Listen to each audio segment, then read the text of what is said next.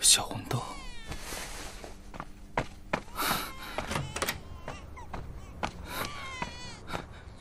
相思，相思没事吧？我刚才听到小红豆的哭声了，没事吧？相思，相思，小红豆怎么了？小红豆发烧了，怎么都不退烧，我正要带她去急诊。你先别紧张，我看一下。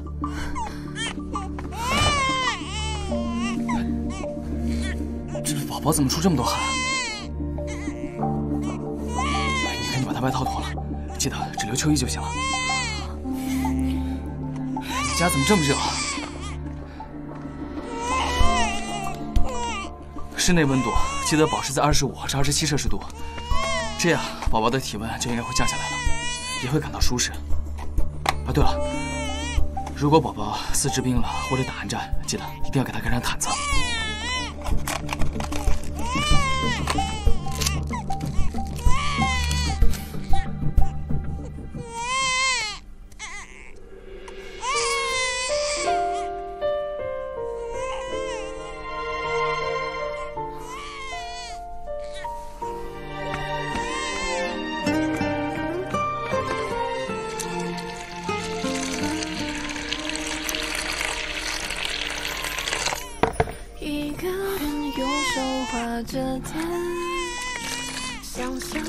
曾经相恋，来，我来。为何互不相让的只剩侧脸？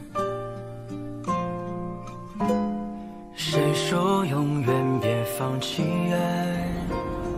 那最勇敢的诺言。但现在一切都要变得随缘。烧退下来了。我说过，我可是补了很多专业奶爸知识的，放心吧。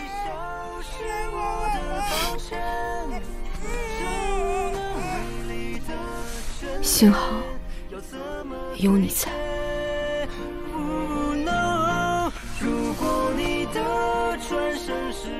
我真的不是一个好妈妈。相思，你做得很好了，别太自责。你不要安慰我。可是这个孩子明明跟你没有关系，你为什么要看那么多书呢？我这不是没事儿做吗？再说了，我哥总是让我多读点书，说有好处。你看，是不是没骗我？你根本不需要为我做那么多。我愿意。一个人用手画着天，想象着以前我爸常年不在家，家里有什么事情都是我们母女俩一起办的。怪不得你这么独立。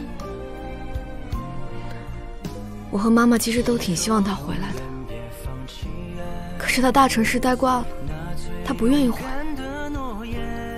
后来我妈妈生病了，他才回来照顾我妈妈。可是，一切都晚了。后来妈妈就去世了，紧接着就换他开始生活。你怪过你爸吗？我和妈妈其实都挺理解他的，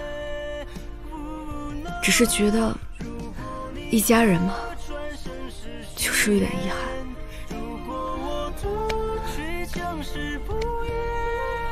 相思，所以我们之间才更加不应该留下遗憾。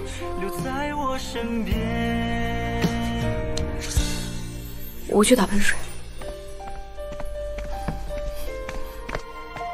相思，我不会再让你过只能靠自己的日子了，我保证。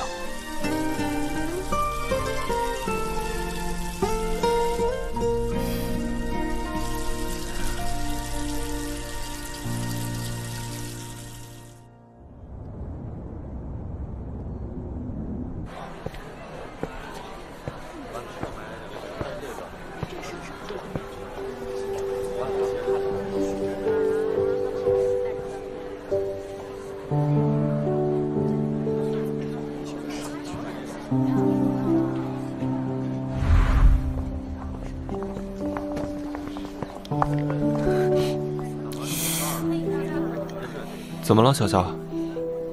没事。只是脚有点疼，走不动了。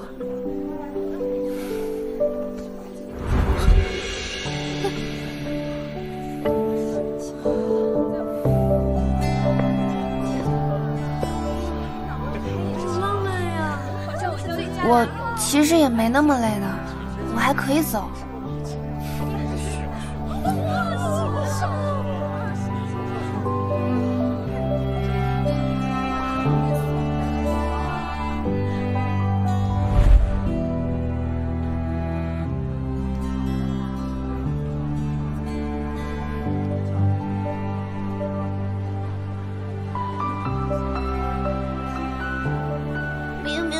犯的错，却害你被老师处罚，对不起。没事儿，我不是说了，无论发生什么事，我都会保护你。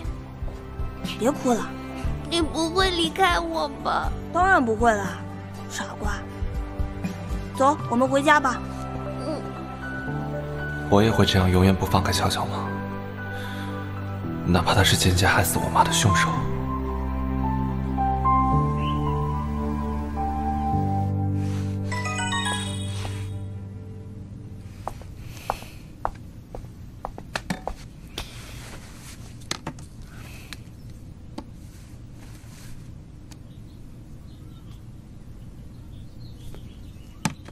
不是自杀，是被杀，还是一个孩子拎着牛奶把人给害了。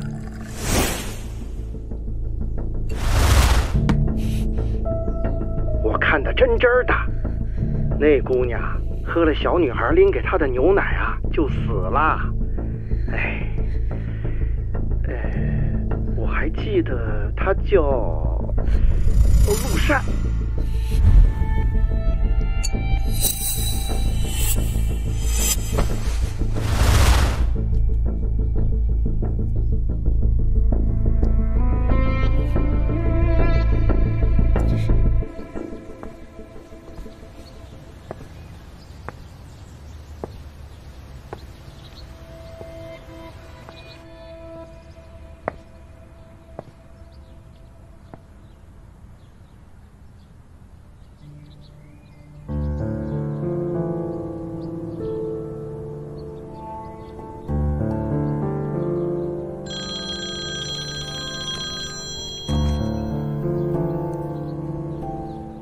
今年，你在哪儿啊？哦，我正要去看看妈妈。怎么了？哦，没事，我就是想你了。哦，我跟我妈道别之后就回去，晚上见。嗯，好，晚上见。